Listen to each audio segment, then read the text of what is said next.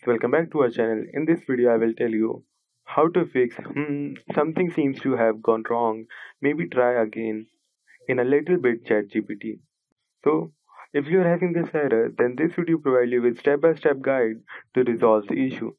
To fix this problem, you need to wait for some time and try after that.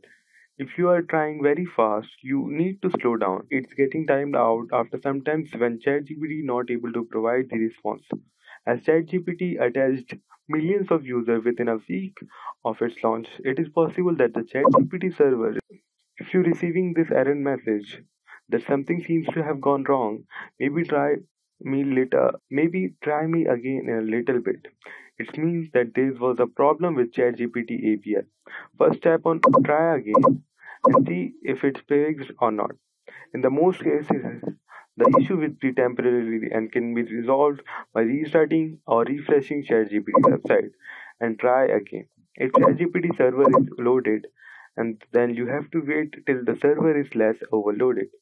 It, then till ChatGPT maintenance is completed or server is fully back, you can also check the server status of API and ChatGPT under maintenance. You can also check the status of there is any API or ChatGPT is under maintenance. I will also provide you the link of server.openai.com in the description so that you can check the server status of OpenAI.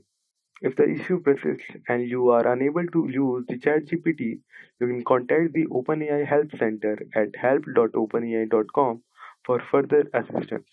They will provide you with detailed information about the problem and help you to resolve it. So that's for today, guys. I hope you liked the video. Please don't forget to hit the subscribe and like button.